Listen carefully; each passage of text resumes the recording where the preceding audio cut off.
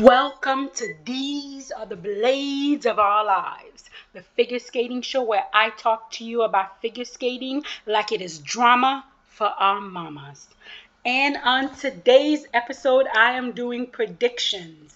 The season is underway with both the Junior Grand Prix and the Challenger Series going at the same time. And so I wanted to do some prediction of how I think these events will turn out. Starting out with the Junior Grand Prix, which will be in Osaka. I always love whenever figure skating events take place in Japan. The audience is so educated, so warm, so inviting, so loving. I feel like I have a great time watching the skaters. I feel like the skaters have a great time in Japan. So I'm glad to see this Grand Prix in Osaka. So starting right off with the men, for me, the top five based on what we've seen so far in competition from last season. Gold, I'm going to give to Shunsuke Nakamura. He's got a triple axel, he has a quad. Whether he could land them or not, that remains to be seen. However, he does have the tech power over everyone else in the field. So if he can get his jumps, I could see this being an easy win for him. In second place, I'm going to put Zhao Zheng.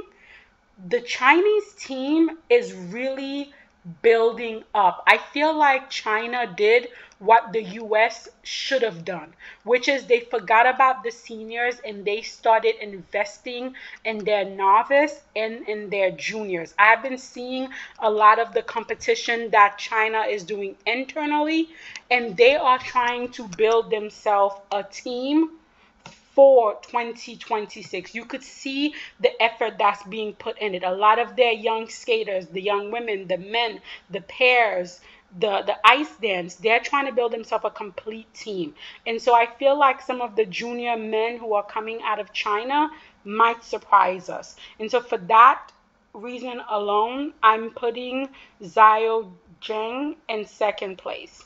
In third place, I'm putting the second Japanese young man in this field, and that's Sergei Tachi. He's got some really nice jump. He's still growing, he's still maturing, but he has that nice Japanese technique. He's got soft knees. He goes straight up in the air. Sometimes his jumps are not always landed, but when they are, they're really nice to see. So I would have him rounding out my podium. In fourth place, I have Masaya Mishima, another up-and-coming young Japanese skater with sound, basic, good foundation, but whether his jumps will be there on the day of the competition remains to be seen. And then rounding out my top five, I have Francois Pitard from France. A very nice skater, and he's having a very good season. He may actually end up higher than I have him, but we'll have to wait and see. Then we go to the ice dance and junior.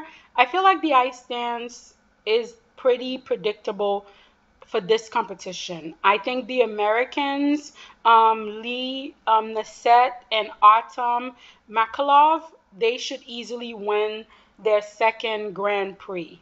I would put Selena Fragi and Jean Hans Fornox in second place. They won silver at their last Grand Prix. I think this will be their second silver. Whether it will be enough for them to make the Grand Prix final remains to be seen. But I see them taking the silver here. The bronze, I'm giving to the Canadians, Chloe Nguyen and Brendan Jian. Again, they took bronze at their last competition. I think they're going to take another bronze at this competition. So I feel like the top three are basically going to be a repeat of what we had before.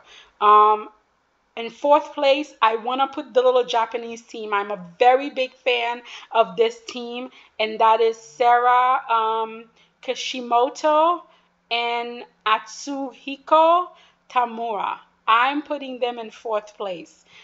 I really like this young team. They have something to them that's special, and I feel like they're going to grow. And then wrapping up my top five will be the team from Israel, Elizabeth Tachenko and Alexei Kilikov. This team is all about the drama, especially her. They are about the drama. They live for the drama, and I'm really looking forward to see them do the 80s, because I feel if anyone can be dramatically 80s, it's gonna be them. So I'm really looking forward to that. And then, of course, the marquee event, the creme de la creme, the women. My prediction is pretty standard on what's to be expected.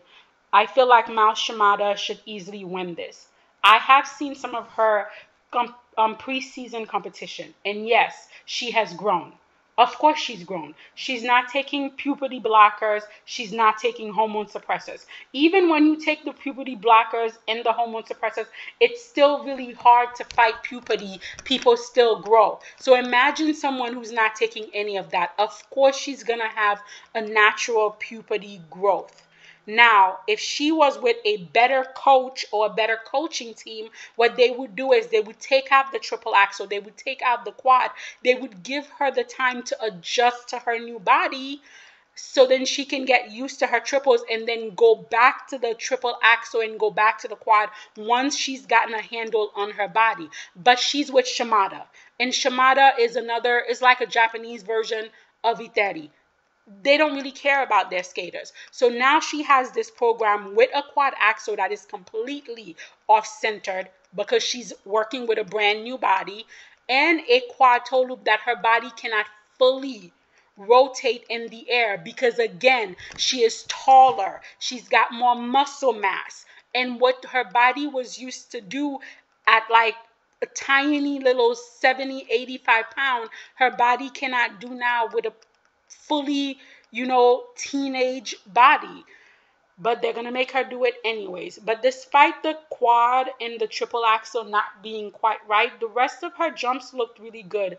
Actually, what really made me sad from the competition that I've seen her compete in is her loss of joy. Last season, she looked like she loved figure skating. There was so much joy, so much light, so much speed to her skating. And this season, so far, I have not seen that. I have not seen her enjoying herself. She doesn't seem as fast as she used to be. She doesn't seem as light. And I cannot help but make a comparison to Moran Honda, who also was a Shimada skater, and she managed to kill the joy for Moran Honda for a long time. I'm really worried that now with her hitting puberty and the changes in her jumps, that the joy for skating is not where it needs to be. But I hope I'm wrong. I hope she comes out on home ice and she is as light and as fast as she has ever been. But I am putting her in for the win here. In second place, I'm putting Akura Kushida. This skater has really good jumping technique. She goes really straight up in the air and lands really soft into her knees. If she can get all her jumps together, I'm giving her the silver for now, but you never know what could happen. Now, rounding out the podium is Hee Soo Han. Oh, she was in second place last week at her Grand Prix. Unfortunately, that free program got away from her. I feel like that is going to either motivate her or that's going to get her going down a spiral. I hope it's the opposite. It motivates her. She comes, she fights in the short program to get into a good position, and then she comes and she has a good free program. That way she can get herself together for South Korean junior nationals, because she is a very beautiful skater. Nice packaging, nice deep knees, but the confidence was shaken last week. I don't know if she's gotten it back. Then in fourth place, I'm putting Yo Tagaki. This is an up-and-coming young Japanese skater. We have not seen a lot from her, but I have a lot of faith in the Japanese technique, their jump technique, their basic skating skills, and I feel like this could be a good outing for her. In fifth place, I'm putting the American Mia Kalin. She has a quad. She doesn't have good skating skills. Her technique is really under-rotated, sometimes pre-rotated. Her packaging is not great.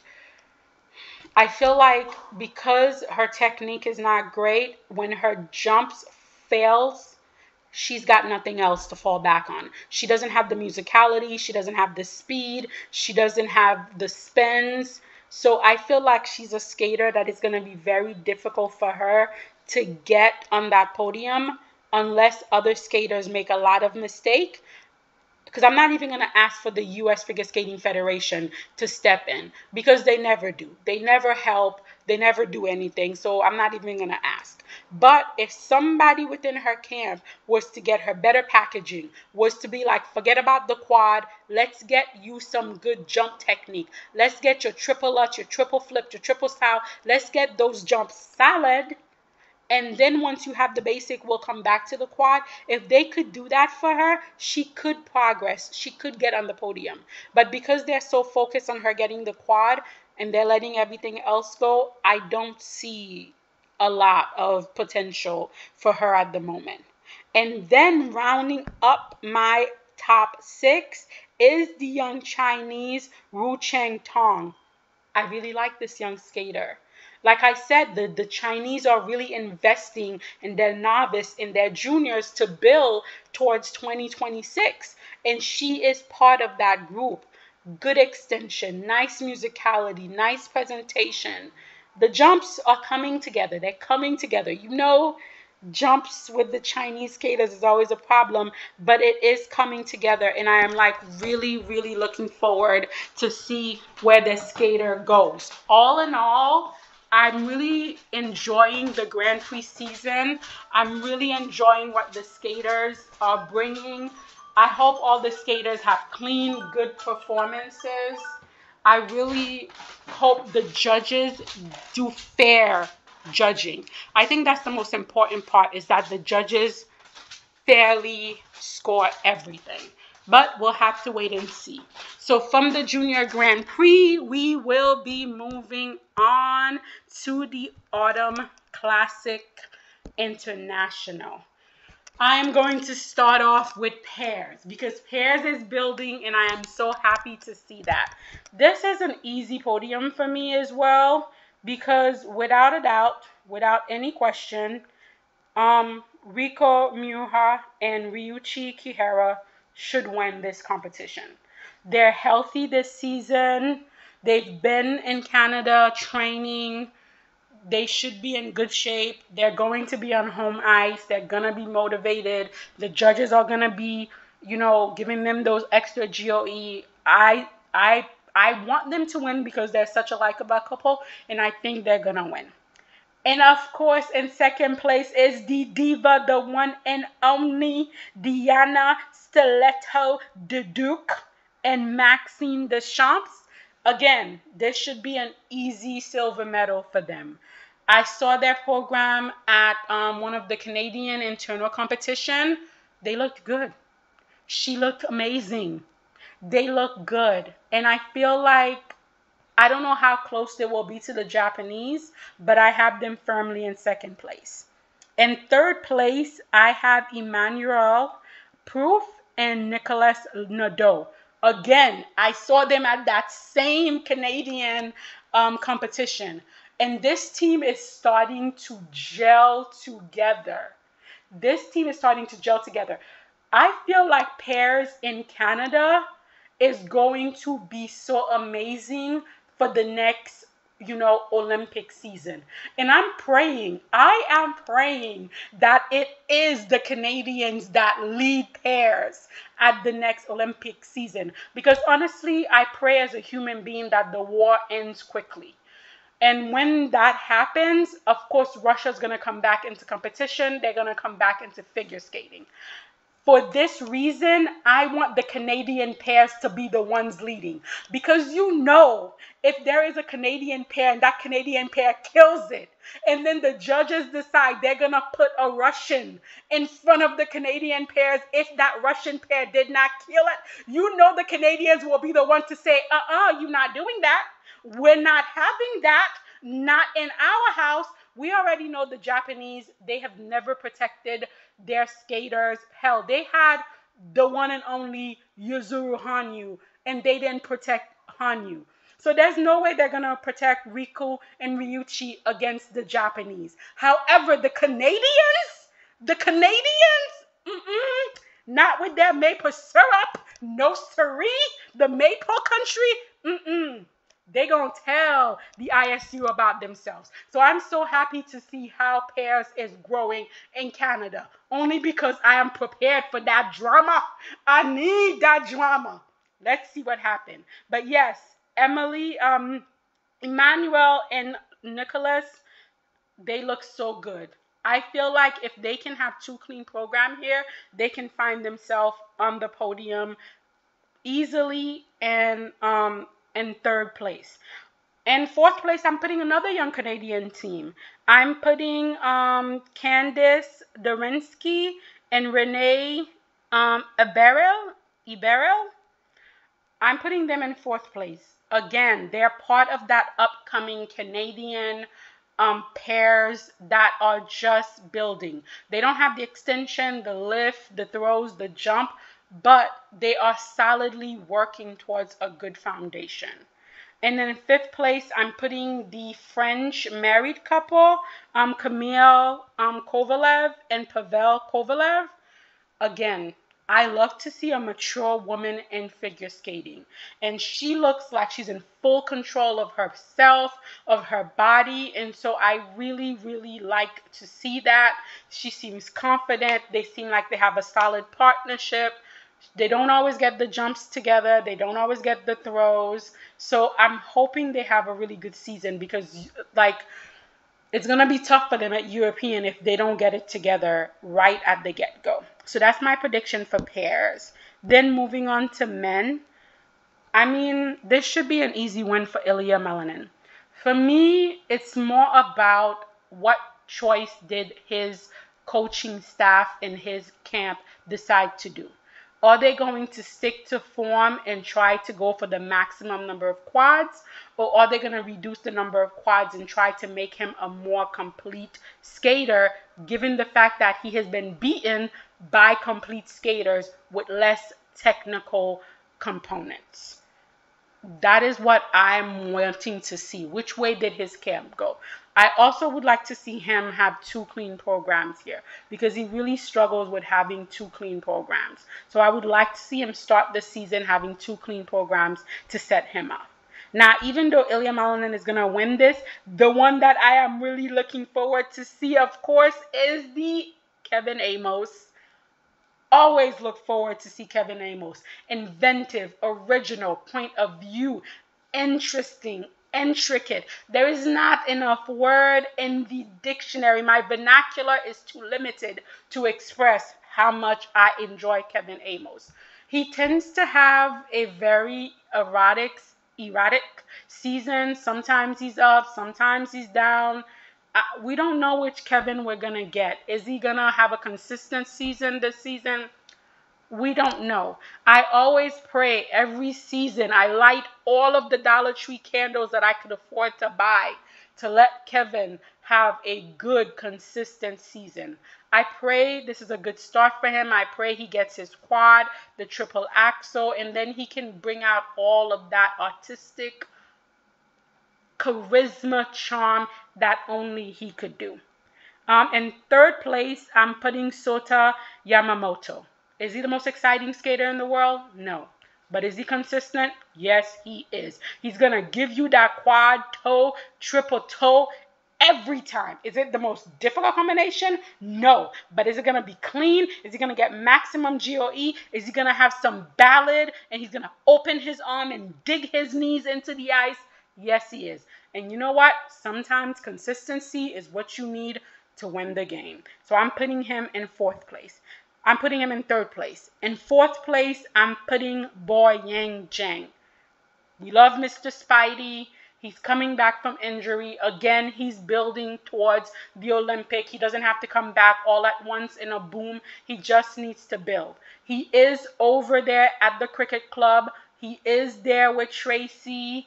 He is there with Brian. So we are hoping to see the skating skills improve. We're hoping to see him dig his knees into the ice. He already has beautiful jump technique. It's just the rest of it. We're hoping to see that grow. In fifth place, I'm going to put the Italian Nicola Memola. This will be his second senior season, because last season he did both senior and junior, and I think this season he's only doing the senior. So this will be his first concrete junior season. Again, Italy has an opening. Italy has an opening. I will not talk about the situation that created that opening because I'm going to make another video about that, the way I'll talk about it. But Italy now has an opening. And if the Italian men want to make a move upward, mobility is now possible. So if Nikolai can have a good outing here and continue to have a solid season, he's gonna give the Italian Skating Federation something to think about. In sixth place, I have Wesley Chu, the young Canadian champion. Again, lovely skater and consistent skater, which is typical, I guess, right now for the Canadian men. He could have a great program or he can have a complete meltdown. Don't know who we're going to have. Then, of course, we have Jimmy Ma, always entertaining, always memorable. Again, inconsistent skater. Are we going to have his best performance or a meltdown? We just have to wait and see. And fan favorite, Donovan Carrillo. I am putting him in my top 10. He has been training. I've been seeing him on TikTok and Instagram. The quads look good. You know Donovan is going to give you face. He's going to give you ice present. He's going to entertain you. We just need him to do the jump so the whole package could be there. And then lastly, I will put Steven Gugolev. Again, he doesn't have the skating skills. He doesn't have the packaging. He doesn't have the musicality. He was a junior jump prodigy, but now he doesn't have the jumps. So it is what it is. I hope he has a better season this season than he's had for the past other season because it's been very difficult to watch him struggle, and I really want him to have a good season to rebuild his confidence. Then for the Autumn Classic International Ice Dance prediction, guys, I have no idea. I don't know. I do not know how this is going to play out. I'm just going to tell you the people I like and how I would like for it to play out. But I have no idea how it's going to play out. I would like to see Olivia Smart and Tim Dykey win. My girl Olivia put herself back together and is going another round, and I would like for her to be rewarded. I know this is a tall order, but listen, Marie-France has been known to work miracles. As Barbara said, she has all of the judges. She could do this. It's not impossible. Speaking of Marie-France, if you're pulling out, miracles, I would also like the young South Koreans, Hyen Lim and Ye Kwan, to get the silver medal. You could do it. You could do it, Marie-France. Barbara Fusapoli says you have all of the judges. Put them to good use. What? You guys know how much I love Lim. She is everything that I love about figure skating. She gives you face, she gives you extension, she gives you ice presence. She is here for it. I would love to see them win a silver medal to help build up their confidence. I think this will probably be like a Marie-France party. So I think the French team, Evgenia Loparva and Jeffrey Brassard, they should be on the podium too. Whether they're like third or second, that remains to be seen. Then another Marie-France team will probably be Holly Harris and Jason Chen. They have not had really good season. They're always falling. They don't tend to have clean programs. But hopefully this will be the season where they finally get it together. And then rounding up my top 5, and I'm just randomly picking because I don't know. I really don't know. Let's go with Katrina Wolfskin, former partner of Jeffrey Chen, and Dmitry Turovsky. Let's say they'll be 5th. Guys, I don't know. The only thing I know for sure is that I would like Olivia Smart and Tim Diskey and Hannah Lin and Yi Kwan to be on the podium. Everything else, I have no idea. Now, for the creme de la creme, our marquee event, our women's prediction at Autumn Classic International. I'm going to go with my gut feeling and not necessarily stats and facts. I'm going to put Kari Sakamoto in first place, but I'm going to put her in the lead by a very small margin. And right behind her, I'm going to put Mone Shiba. I love Mone Shiba. I think she is such a wonderful skater with so much potential. I think she could do wonderful things in skating. So I'm going to put her in the silver medal position, but very close to Kaori. In third place, I'm going to go bold. I'm putting Kaya Rutter. This is the young lady that I think will probably be the Canadian national this season. I think Canada is in desperate need of more women skaters. They're in desperate need of a champion that can compete technically, as in have a solid triple on the international circuit. And Kaya has that. She has the tech power. She doesn't have the packaging. She doesn't have the skating skills, but she does have the tech power. So I think Canada is going to push for her. So for that reason, I'm going to give her my bronze medal. Now I'm giving her my bronze medal by a very tiny margin because I also think Dabin Choi from South Korea also has a good chance of being on that podium. It depends on whether she can master her nerves and give us 2 clean programs. I also have in my top 5 Audrey Shen, a very lovely Karen Chen-like skater. Of course, she's a Tammy Gamble girl. A lot of under rotation to be expected. Last year, U.S. figure skating destroyed her. Has she gotten her mental toughness back? Has she gotten her confidence back? All of these things will be a factor to how high she could finish. And then it depends on what kind of caller you have.